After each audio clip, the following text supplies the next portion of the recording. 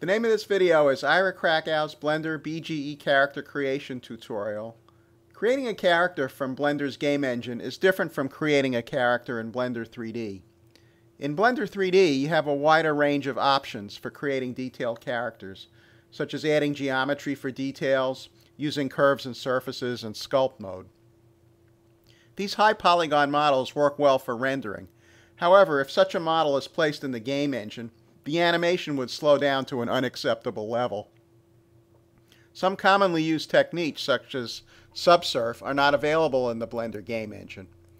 BGE characters should be low polygon for best performance. However, they can't be too low poly, because the characters will look too much like rectangles and squares. In addition, you need enough geometry to do realistic animations in the BGE, such as walk cycles and lattice deformations. So creating a character for the Blender game engine is a trade-off. In this tutorial, which is based on Tony Mullen's discussion in Mastering Blender, a book I recommend if you want a great introduction to Blender in more depth, I show a recipe for creating a character for the Blender game engine. It's more a set of steps than a fully realized character. I leave that to you. I encourage you to use these steps to create your own character and post your result on my Blender 3D forum at forum.irakrakow.com. I use Blender 2.49b. So let's get started. Start with the default Blender scene. Go to Front View, Numpad 1, the best view for the BGE because it shows the effect of gravity. Make sure you're in Edit mode with all the vertices selected. Press the W key to bring up the Specials menu. Select Subdivide Smooth, accepting the default of 1.00 by clicking OK. The result is a polygon with 24 faces. Press the Z key to go into wireframe mode. Deselect the 3D transform widget, which gets in the way of this demo. Press the A key to deselect all vertices. Position the cursor in the lower right area of the polygon and press the B key to box select. Box select the lower right vertices. Press the E key and select Region to extrude the region of vertices. Scale the extruded vertices by pressing the S key, then the Z key, and then the number 0. Finally, with the vertices still selected, press the E key again and extrude the vertices downward to complete the leg. We're going to model the rest of our character with the mirror modifier.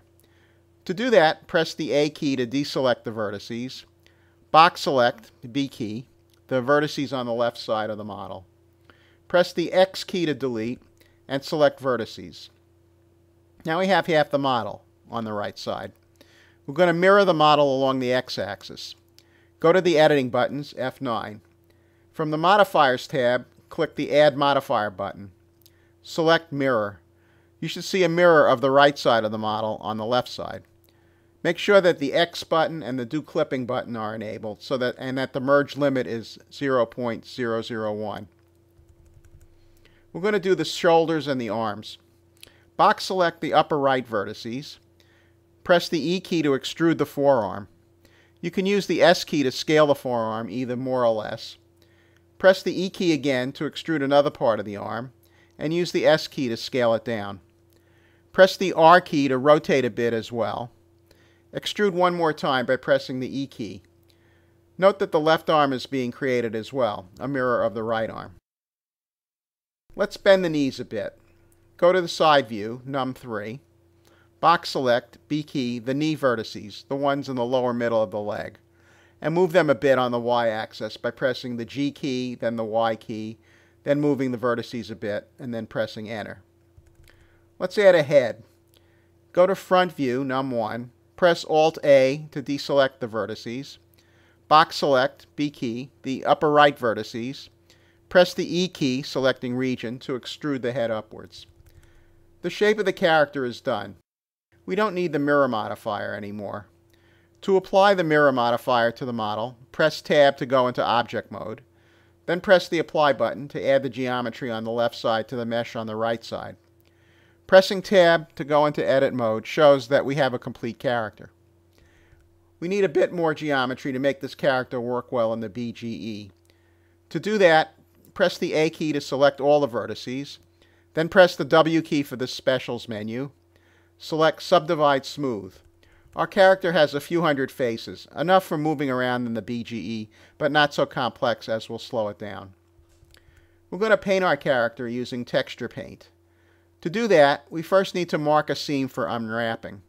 Go to Front View, Num1.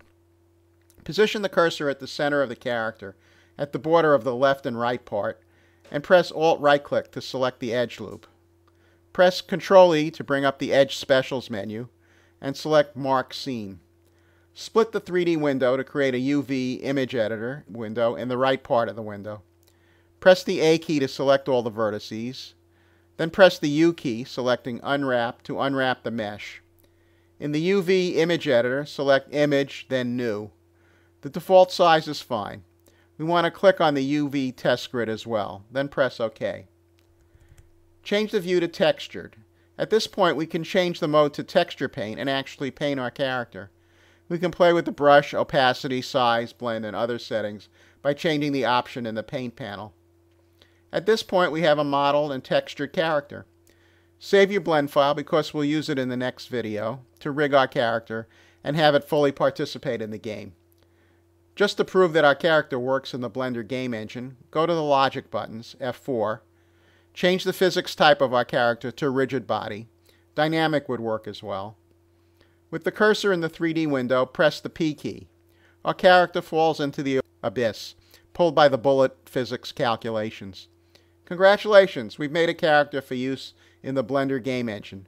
Show off your character at forum.irakrakow.com. Subscribe to my YouTube videos. See you next time. Happy blendering!